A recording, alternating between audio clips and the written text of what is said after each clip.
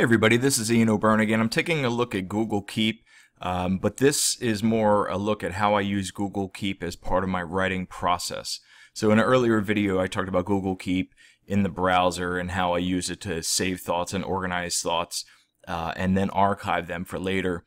And I talked about some of the ways that you can take notes or add bookmarks or add images. You can save content, you can have checklists, you can have hyperlinks, but you can save a lot of ideas and content as a way to idea generate, but mostly you're looking at it as a form of sticky note or post-it note, a digital multimodal post-it note across your browser and your different mobile devices. And what we're looking at here is, if I'm sitting at my computer and I'm in the browser, as I've said in the past, most of my writing occurs in a Google Doc or in some sort of online space. I'm trying to massage my writing process so everything lives in a Google Doc or a variant of that. And recently I saw an update to Google Keep and Google Docs that basically created a middle ground that is important for me in my writing process. So if you go in and you try out, if you search for Google Keep, you can see that we have the Android, the iOS, Chrome version, and web version. If I'm logged in right now to my web version, you can see basically I'm signed in. I'm not in my institutional account. What I can do is I can get rid of this because I've talked about a lot of that in the past in the previous video. And what I want to do is I want to look at a recent document that I worked on for a couple months, an important document, basically a narrative of my work. It's a 10-page document that I have to basically write about all of the work, the research, teaching, and service that I've conducted over the last 2-3 years at my institution. So there's a lot of massaging different elements and adding things, deleting things, adding things, deleting things, revising, making sure I'm under the 10-page limit. And so a lot of going back and forth trying to make sure that this all makes sense and it's perfect. And so what I noticed is, there are parts of the paper that I would delete over time. Now typically when I work in a Google Doc, what I'll do is I'll leave a line at the bottom of the document, and if there's anything that I might remove, instead of deleting it, I'll copy paste it to the bottom and save it for later. So that's part of my writing process and a process that I use as I work on materials with colleagues. The other thing is with the narrative and also the folders for the narrative, there's a lot of things I needed to there's a sequence and a naming mechanism for all of the content. Okay, so you could see these two different types of notes here. So I have a note here that is content that I want to make sure that I address, in my narrative. I have, as I was writing, I would open up a new note in Google Keep. So instead of having a new Google Doc, I would say, okay, well, what are my 2 lines of research, or what are my theoretical perspectives? What are elements I want to make sure I have in my narrative, and I want to make sure that I have it written the way that I want to see it in my narrative. I also have, and here's other examples of this.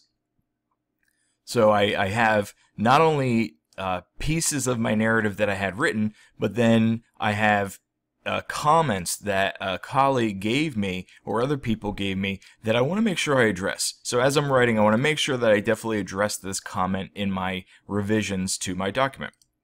Also, as I said, there are very specific guidelines for how you want to organize your folders in your documents. Okay, and I wanted to make sure I hit everything. So instead of having a post-it note or a Google Doc or anything else, what I did is I set up a checklist in Keep with exactly what I need to have and exactly the right naming mechanism. And as I create things, I can go over and sort of check it and make sure that it is done. And so I can check off things as they're done. And what's also important is that I can go back and I can see, okay, what is the exact name of that document, so that in my narrative I can indicate the right title so that it's easier for people to go see. Okay, so we have in Google Keep, we talked about this earlier, you have the checklist, you have the check boxes, if you don't know how to do that. So once we have those materials in Google Keep, what I'll frequently do is I'll have this tab open with all of my notes, and I have a 2-screen setup, so sometimes I'll have this set up on a different screen so I can see all of my notes in one place. But then what I also noticed that Google Docs had an update where they would allow you to pull in notes from Google Keep. So they have a thing called the Keep notepad. So if I'm here in this document, so once again, this is my document for my narrative. I worked on this for a long time, just submitted this last week. So if I go into tools, I have a lot of tools that you may have checked out, may not use. One of the tools that they have built in there is the Keep notepad. So if I click on the Keep notepad, the nice thing is that it pulls in this little sidebar that has all of the notes. Okay, they're the same notes that I have saved over here, but it basically pulls it right in next to the document. So yes, there's times that I'll have my tab open on a second screen, but there's a lot of times that I want to see it right next to the document so I can sort of add things over. So I can click on a note here and see what they say, and I can, copy paste content right over to the note. If I want to, I can add this right over to the document. So I can click that, and wherever I had that cursor dropped, I can paste in content right from it.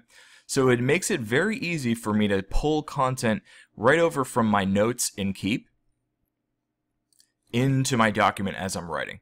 So I mean, this could be anything. This could be a blog post. This could, be a narrative. It could be a written publication. And the nice thing is that I can have all of the content from Keep, from my notes in Keep, and I can pull things over. So I can copy paste this note over this block of text if I want to. I can just add it to the document. I can delete it or open it back in Keep. And likewise, it has all of the functionality of all of the other multimodal content, all the images and text and audio and everything else. And plus the hyperlinks. So if I'm taking notes and I have a bunch of notes saved in Keep of blocks of text or ideas or things I want to flesh out, as I showed you before, I can take a note in Keep and I can add this right over to a Google Doc, or vice versa. I can go into a document as I'm writing and I can pull in text, I can pull in images, hyperlinks, pretty much anything else. So this is a real powerful way for me to keep track of all of my work and help me use those post-it notes, those digital post-it notes as I write. So once again, this is, if you're in a Google Doc, you can go into Tools as Keep Notepad. Originally, this was part of their Google Apps package or whatever they're calling it now. And now it seems like it has moved across to pretty much every instance of Google Docs, at least within the last 6 to 8 months. So it's a real powerful tool. I think you should check it out. It's a tool that I love to use all the time, and it really has helped me in my writing flow and my work process as I create content online. So hopefully you liked the video. By all means, subscribe if you want to see some more of this stuff. Thumbs up, thumbs down. If there's anything I got wrong, which I'm sure there's a ton of it, leave me a comment in between. And if there's other things that you want me to try to unpack and explain and show you how I do things or figure it out for other people, let me know. Thanks once again.